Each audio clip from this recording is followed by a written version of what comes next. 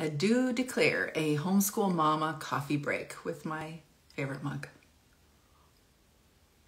Also my excuse to keep drinking. Okay, so I'm here because I'm going to chat with Pat Fenner about journaling, but I'm going to ask you something. Is journaling a practice that you use? And can I suggest that it can be a real powerful tool for you? So I know I've talked to a lot of people about journaling, and there are people that love journaling. Clearly, I am one of them because I am literally surrounded with them. Okay, so I put together my own journals. I've got one called Grappling with Overwhelm. I'll go into details later, but I've also happened to write a book. And I realize as I'm going in my book, I even have space, which is not traditional, to write in a response to journal questions, because that's how important I think it is. Here I've got an actual journal from my life, coffee stained. I have all sorts of non-written, whatever, blank journals that I have ready to go for the Homeschool Mama retreat, because I always include a journal for that. And when I die, yes, I must talk about that, because my kids and my husband are going to find an entire room downstairs filled with journals. My entire life has been journaled, almost entirely. Maybe there's like a 3-year gap there where it's really tired with the babies. But I have been journaling forever, and I think it's a useful self-awareness tool. A self-awareness tool that can be useful to you for these reasons. So if you ever, let's just say maybe, have a challenge with a big emotion in your homeschool where you see yourself being triggered over and over and over and over and over about the same thing, self-awareness tools like journaling help to clarify what's going on. And sometimes by the mere act of you seeing what's going on with you, you actually get a little knowledgeable about how you should approach something or the next step. That's a useful tool. I've got all sorts of different tools. Obviously, you've heard me say many times about the mindfulness tool that we will put in our device, a moment in the day that we know is usually a triggering moment, and have that remind us to take a breath, which I'm going to do right now. I can't say that word without breathing. If you are speaking to me about breathing, I will take a deep breath. There's something therapeutic about it. When once I thought it was pretty funny, people would say, take a deep breath, just connect with your breath. I'm like, girl, if I wasn't breathing, I wouldn't be alive. So I kind of need to breathe. So what's the big deal about breathing? But it helps us to feel a little more connected to ourselves. It's kind of therapeutic, kind of brings us energy, brings us a little bit of peace. But the other thing is journaling. Getting clear on what we understand here. So I'm going to invite my friend Pat Fenner, who recently had a podcast episode. So she's got a new podcast, and I'd love to hear the details on her new podcast for those people in transition. Hey, Pat. Hey, hey, hey. Guess what? I have 2 pairs of glasses. Good. Oops. Okay, so I've got 2 pairs of glasses. One is over there. One's on the floor. Nice to see you. It's good to see you too. We'll just say that my idiosyncrasies are charming, or at least I'll tell myself that. Well, that fits in with your capturing the charmed life now, doesn't it? It keeps you branded. Okay, am I charming? I'm idiosyncratic. I'm drinking from a mug that has chips all over the place, but I really like it. Isn't it pretty? You know what? Right now, I'm just drinking a Coke Zero. Like, not even. I am in the middle of a move. I just got back from a walkthrough for a condo I'm buying, closing on tomorrow. Huge and transition. moving into over the weekend. Wow. So, and not coincidentally, you just opened or began your podcast on transitions. What did you call it? It's Strong Woman, Bright Future. And it's, I actually started it a few months ago, but it's been a one transition after another since I did. So, I don't know if, chicken or egg, whatever came first, but I definitely think that God had this, he knew this was coming and he was planning, preparing me for this. So, Yeah, he yeah. was. Hmm. One of the things that you talked about in, was it episode 15? You were talking about journaling. Yes. Yeah. And it's so, so, so important. I mean, what you just mentioned, um, recurring themes. But I think, and especially when I look back through my homeschooling career, I mean, even now, but through my homeschooling career, with five kids, obviously five different ages, um, I felt like there was always something new coming up, Yep. especially with the two older ones. And for me, journaling helped me kind of process the new stuff too, because whether it was, the typical curriculum, how do I teach, whatever, and especially once they got into high school, or it was, behavior issues or spiritual issues, faith issues. Like I felt like there was always something new coming up, and journaling really helped me kind of process the new stuff that was coming up. Absolutely. Yeah, that was my first few years sitting in a Starbucks with a journal. And I thought it was like being creative in my creative writing, which I am theoretically, but most Right. a brain dump of everything that was happening at home and really processing, like really deciding inside myself, is this homeschooling thing a good idea? Or like, That's right. because it doesn't matter. I'm writing real stuff in my journal and nobody's going to see it. Well, until I die, maybe, probably not. But Hmm. writing all the stuff and it's just like a brain dump. It helped me process my overwhelm, not coincidence. Right. That was obviously my story was everything felt like too much. But Hmm. when you're talking about that self-awareness, getting a little clear on what really is going on, because we have so many demands and there's so many kids with so many things going on for them that you don't even know what's exactly going on. Yeah. It's funny too, because sometimes I remember there being times when I would sit down, um, with pen on my journal and not know what to write. Just because there's, it was so a flood of like, where do I start? Kind of thing. And I eventually transitioned. I don't write in a book anymore. I have a Google Doc that's a lot of pages long. I break it up by quarter, just like I do with my business stuff, because it just gets too unwieldy after a while. But I've done so much writing online in the, past, what, 10 or 12 years that my fingers, I can just think and it just kind of comes out on my fingers, through my fingers. It's kind of weird, but it Yeah. really helped.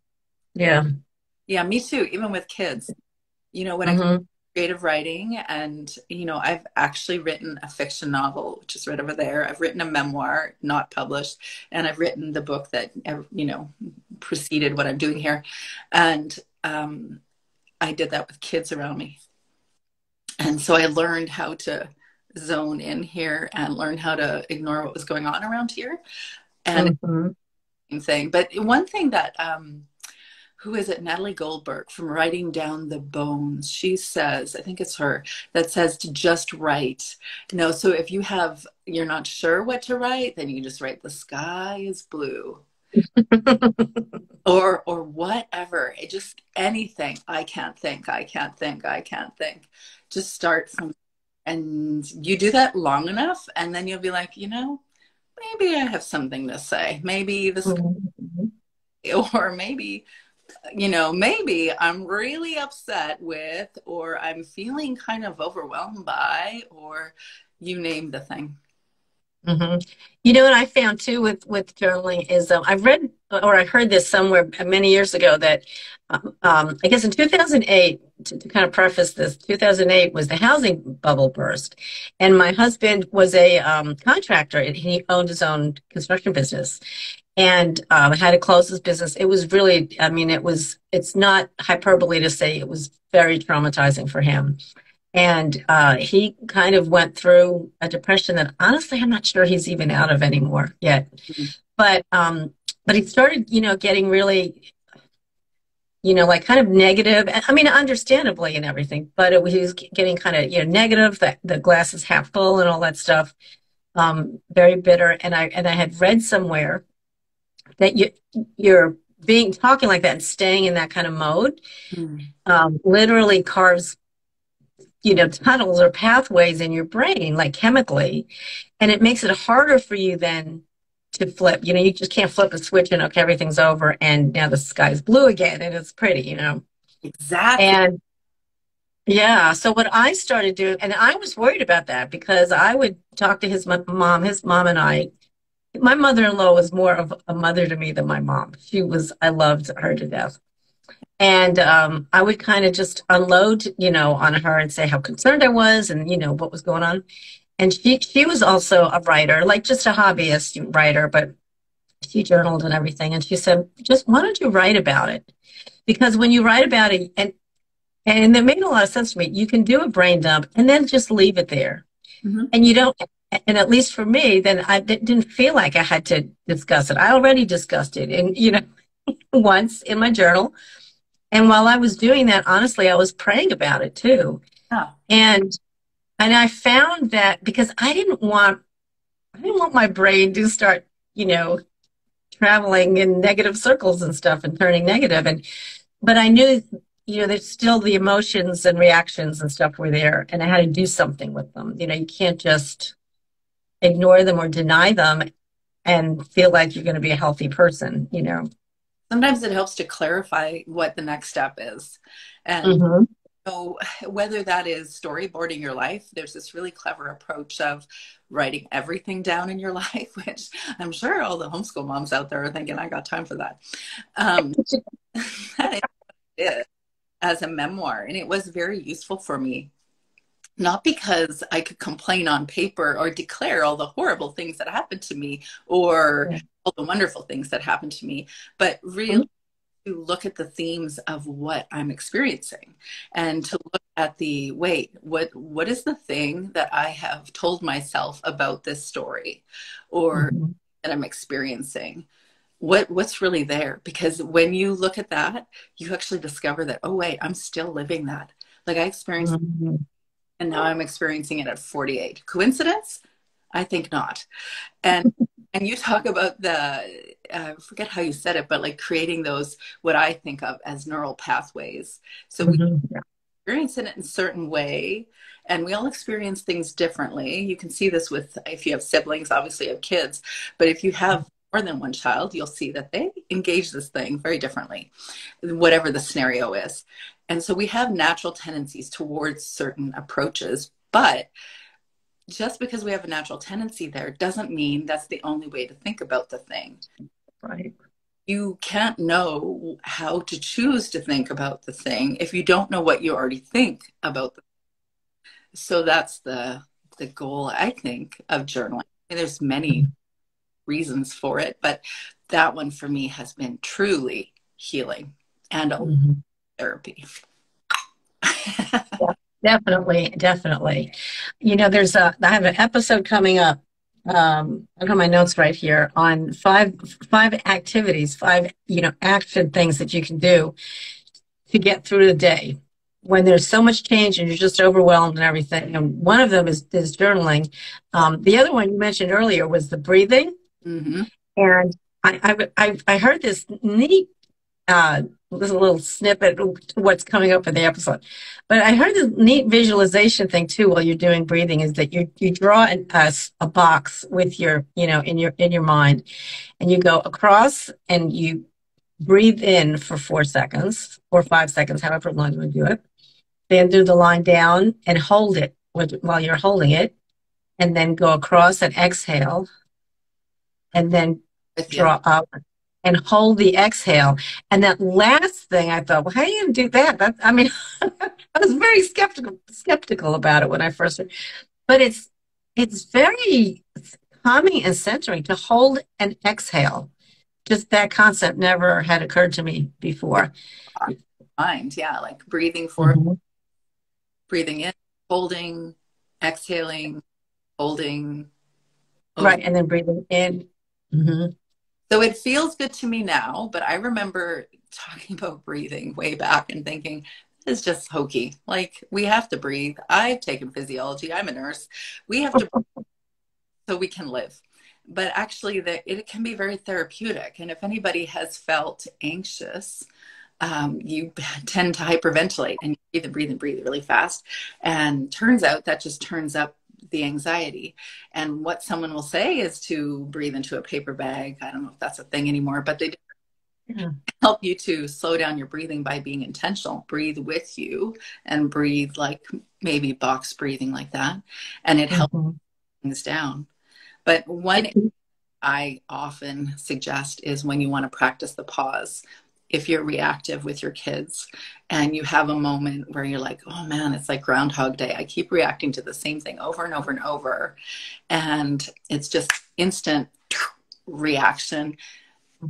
That's the hardest point to actually train yourself to not immediately go into it. So first of all, I just want to acknowledge that that is the hardest element of dealing with your reactivity is practicing a pause. All you do is take a breath. And you're not going to figure out what you need to do. You're not going to hit it right or do it right the first time or maybe the 30th time. But if you aim for the just breathe, maybe do 3, 4 beat box breaths or do that box breath thing 3 times, then keep practicing the pause so that you can decide how you're going to react rather than just react.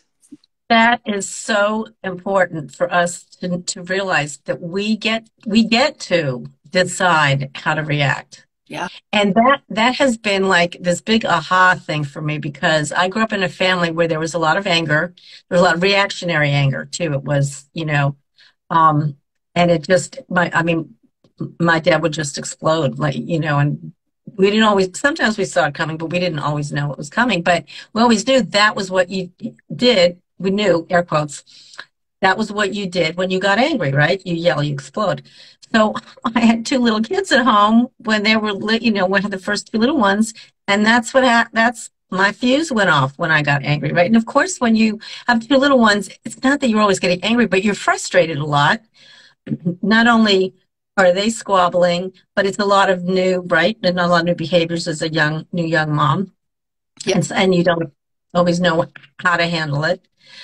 But then learning, many years later about that, yes, while you may have experienced things and developed patterns from your childhood, you get to decide as an adult now. You don't have to do that just because that's how you grew up. And somebody asked me this morning, well, how did you do that? How did you figure that out? Well, first of all, I didn't. I have 100%. Okay, that's true. And also slowly and 1 million lessons along the way. It's been an effort every step, to engage in that correctly. But you have to build self-awareness somehow, some way. So if it's journaling, if it's talking to someone, or if it's breathing, or I've said this so many times, but putting a reminder in your phone or your device to tell you to breathe and to tell you to stop and to ask yourself, especially the worst part of the day, the part of the day that you're likely to react, to ask yourself, like, what are you feeling right now? And so when did that feeling first begin for you today? What was the scenario? What was your thought in that scenario? And what's the story you're telling yourself? I love that prompt. What's the story you're telling yourself? Because even if you don't feel like you're a writer or a storyteller or whatever, which surprisingly most of us are, we just don't consider ourselves that. Because there was another episode where I talked about becoming aware of the stories we tell ourselves all day, because they, if you come from, for an example, an abusive family, the stories you might be telling yourself could be something like, gee, well, that, things never work out for me, or, well, it figures that didn't work, or that, I'm just a loser. Like, and you might not say these out loud, but if you had to stop yourself and ask yourself, what are you thinking right now? They could very well be going through your head like that. Absolutely. And you don't there, or it's easy to put on masks with other people, okay, because we're all familiar with that concept. but we're not always aware that we're putting on masks for ourselves, that we're telling ourselves, well, I wouldn't say that to myself. Meanwhile, yes, you wake up in an existential crisis at 3 a.m. I don't know, 3 days before you or something. Or there's a lot of opportunities the last few years actually to feel especially pressured. And we all have moments. We all have moments that are like that, that are dark, are you wake up in the morning, the sun is bright, and you're like, what was I thinking? I'm fine. I'm fine. Everything's good. God is good. Or whatever words we tell ourselves to say no. Mm-hmm. But in some ways, we're creating a mask. We're allowing ourselves to have a mask to ourselves rather than acknowledge, whoa, whoa, what was that existential crisis thing going on there? Like, what was the source of that? Where did I first experience that? Mm-hmm. What was a story that I created around that? Yeah. And sometimes too, you mentioned a little bit ago, I don't remember the context, but you know, as believers, that happens a lot that we want to kind of sugarcoat things because we feel like, at least I did, I'll just speak from my experience. I always felt like when I was having a crisis, you know, or when I was having a problem or, you know, reacting poorly or whatever, anything that could be construed as negative, okay? I felt like it reflected that I didn't have you know, that my faith wasn't strong enough, that I wasn't praying enough, that I wasn't a good enough Christian, that, you know, something spiritual. And those are core values for me. My faith is very central to who I am. And so for me to be saying those things to myself, I would never say them to a friend ever. You know, you're just worried because you don't pray enough. What? You know, or you don't have a relation, you don't really have a relationship with the Lord because you wouldn't be so worried if you did. I would never say that to a person, but maybe, sure, yeah, whatever. So I know that we're in a mixed audience here. So not everybody has the Right, same faith. right. Experience, and this is true from my experience, is that I had a moment in a passport office with a book called The Normal Christian Life by Watchman Nee. I don't know why it's titled that. It doesn't reflect the contents, but I had a moment that I realized that everything that I was doing up until that point was to actually gain everyone around me all their favor and gain God's. And then but if you really square that with what you're told, what the message really is, that is not the message but for me, I didn't actually recognize that if what God says to be true about me, then I don't need to gain God's favor. So Mm-hmm. food for thought. I know that not everyone's coming from the same perspective, but I do know Right. that we are striving towards something, and there's a story we're telling about ourselves or telling ourselves about that something, and we have to. How are you going to look at it? You're going to stop and Well, ask what's going on in here. right. And you and I are recovering people pleasers. So, Too. Yep. Good. We're yeah. the queen of admirers, I say. Somebody yesterday was like, amen. I'm like, oh, girl, that you're speaking my language. Yeah. Enneagram 2. I mean, but I think Yeah. we have that because we are all communal and we all want Mhm. a relationship. That's normal. And we all have some element of us that is like, well, we want to make sure that the people around us, whoever we deem valuable, is also seeing us as valuable. Mhm. Yeah. All have some element of it. We're just really, really good at it. Yeah. So you have questions on your podcast. Would you share a few of those with me, or do you have those accessible? I'm sorry, what was the first part of that? I think it was episode 15. You had some really great journaling questions that we could actually consider in our journals. Oh yeah, let's see. Yeah, it was an interesting episode because earlier in this year, I'm just going to pull them up real quick while we're talking. I had taken book coaching training. I'm a certified author coach with Hope Writers, and they used a generalized coaching program. And I can't remember who it was from, and then just tailored it to specifically to help authors who are getting stuck and, stuff like that. So there was a lot of general training, which was really, really helpful. And actually, it's just so funny how, I don't know, the universe, God, whatever you want to call it, worked things out because it's helped. That training helped me so much in this podcast that I'm doing now. It's really just incredible. Mm. So these journal prompts, let's see. I found that there's 4 areas that when we're going through transitions, because that's what the podcast deals with.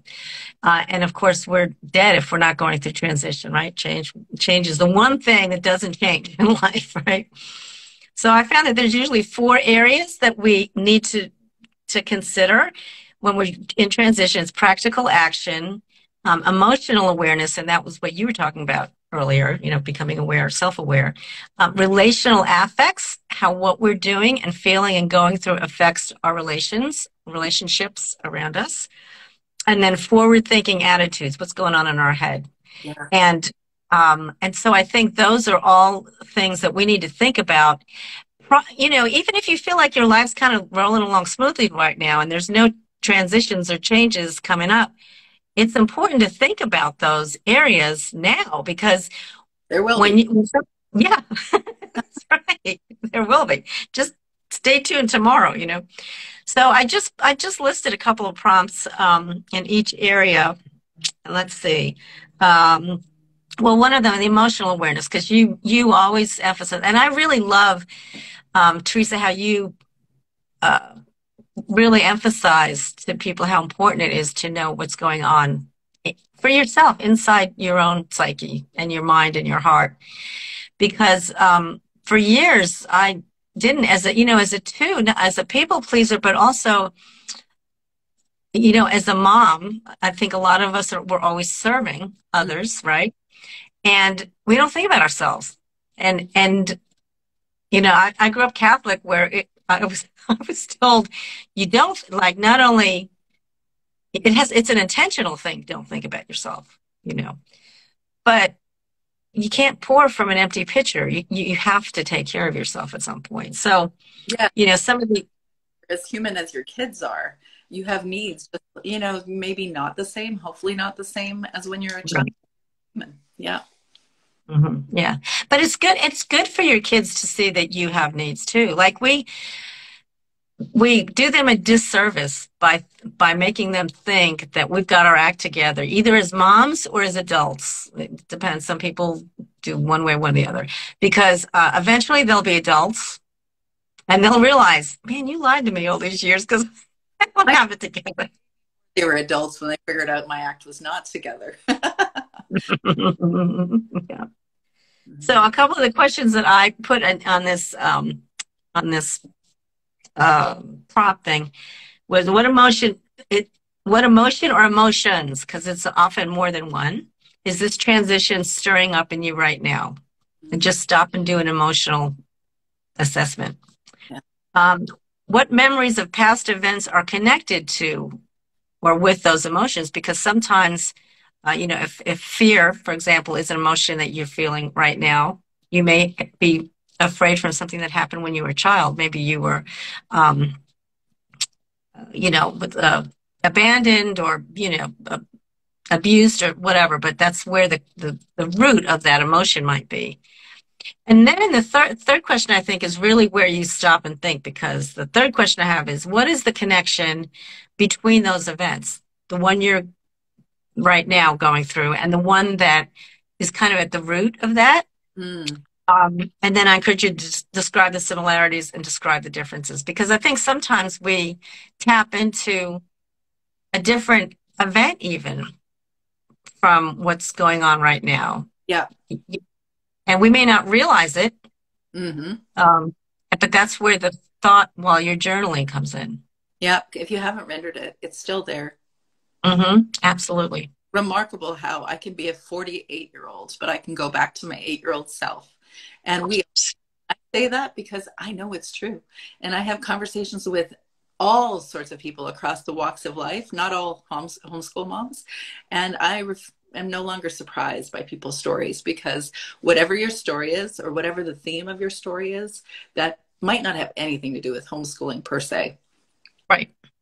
Everybody else has got something like that. They're experiencing something like that too. So Mhm. the first step, did I say it here or did I say it this morning? But the first step is acknowledging that you're a human being. This is real. There's a lot going on in here. There's amazing here, and there's some amazing things in here that have been protecting you for a long time that are not helpful anymore. They're no longer helpful. And the only way you're really going to get this is to explore and go into this, Mhm. which is not fun, but turns out it is what it is. And Yeah, that's right right. now, Yeah, a while ago, I'm sorry? no, you can bring your 8-year-old self into your present day, or you can figure out how to be with that 8-year-old self and say, okay, it's time. You need to be loved and nurtured and heard, Mm. and now I need to be 48. Right, right. Yeah, listen, I'm six, 48. I'm six, I'm 61 and I can't believe my 8-year-old child sometimes is still like, why Yeah. are you still here? Yeah. No. Yeah. Yeah. What a beautiful. Um, Yeah. What were you gonna say? I'm trying to think oh yeah, I remember I was in counseling a couple of years ago. I was just kind of at a crossroads in my personal life and had to make some really difficult decisions, and I was stuck at something. And my counselor said, like help me work through the pros and the cons, and what do I imagine would be the result of making this decision either way, and all that stuff. And I realized the decision I needed to make, but I was still holding on, for some reason. Yeah. And she said, what story have you heard or grew up with about this decision that's giving you, and it wasn't a question that she expected me to answer off the cuff. That was definitely go home and think about it, come back and let's talk. And it required a lot of thought. But then her follow-up question in our discussion was, is that conversation still working for you? I mean, it's not a question of, um, like even sin or not sin, or healthy or not healthy. It's just, I wasn't even aware of the conversation that had been going on in my head from what I'd heard from when I was little, Mm-hmm.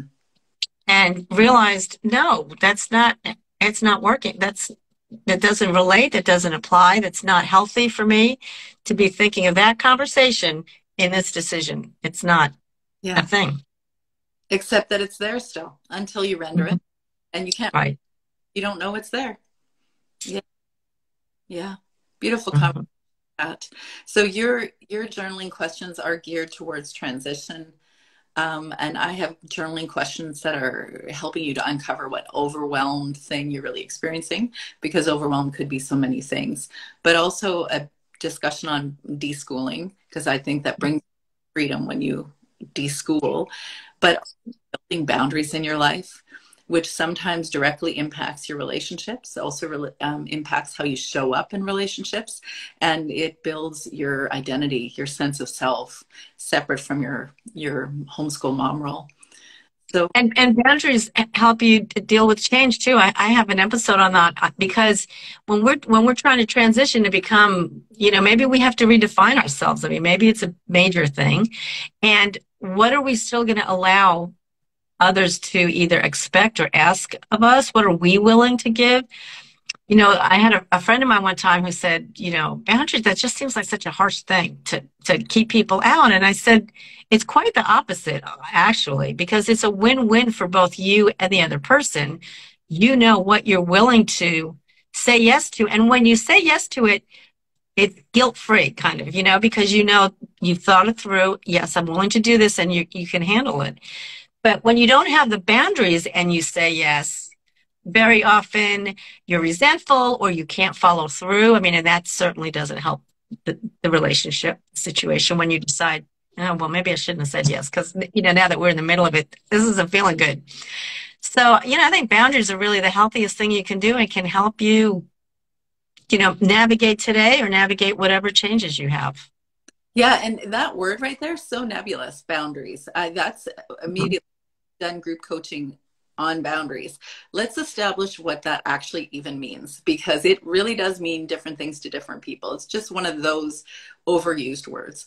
And when you're speaking in this context, when it comes to what you're going to do for other people, to me, it's not so much I don't want to do something, although it could be, and that's fair enough. Mhm. It's more like, who are you? And is this truly a reflection of who you are and what you should be doing? And so, I remember way back in the day when people would ask me to do children's church. And I was like, can I just like be straight up and say, don't really like kids? And I'm listening to this is going to be like, wait, what? You're a homeschool mom. No, I like I like everybody's kids. I don't dislike your kids either. But I don't like so much that I want to be hanging out doing these what I perceived as not so fun activities, coloring random stuff. I'm like, nah, that's not my thing. And it was understood as, well, then you're not investing your time the way that we need you to. But for me, I'm just like, girl, this ain't my thing. This is not my place. Help me, whoever I am, fully express who I am. I'll do my best effort if I'm in a thing that I'm really focused on or that I'm really naturally good at, an extension of who I really am. Right. Yeah. And if you're not certain that you are or were or whatever, but sometimes people aren't certain, well, is that something I would like or not? And that's another thing that journaling really can help with. I mean, it's helpful to just sit down or have a page dedicated that you go back to once in a while to write down the things you enjoy doing. You clearly didn't enjoy being with kids doing random coloring sheets. I don't blame you. People's children, yeah. Could you say that again? I didn't hear that. I always said that I wanted 10 kids. Okay, I don't know what I was thinking, but I always wanted the kids. I just didn't want to be in children's church with them. Yeah. But then that would be something you might write down on that sheet. I love kids, but children's church is not my wheelhouse, And to have an idea of what your likes and dislikes are and to have them on paper really can make, when you have a request like that, can make your decision easier because you can say, well, let me think about that. Then go to your journal, pull out that page. Let's see, well, it means I would be doing this and this, which I don't like, and this I do like. Like you can really, it gives you a checklist that you can use very practically speaking to make decisions. Yeah, and be very clear on what you can, like whoever you are, whatever you really do love doing, you're going to do best at up the most. So the world wants that. The world wants that. You do not want me to teach your kids calculus. Just saying. Yeah. Thank you so much for chatting with me today. So where do I find your journaling? Everybody. Well, if you go to patfenner.me, you'll see the tab for the podcasts. Okay. And if you look at 15, I think there's one of the episodes called Journaling Prompts. And if you click on that, it'll be on there. And that's also you can listen to that episode of the podcast. You can see the show notes and everything right there. It's all in one place. Thanks for being here, Pat. I really appreciate it. Digging deep into the writing world. Thank you, Teresa. I love spending time with you anytime. This was a pleasure. Yeah. Me too. We'll talk. All right. Okay. Take care.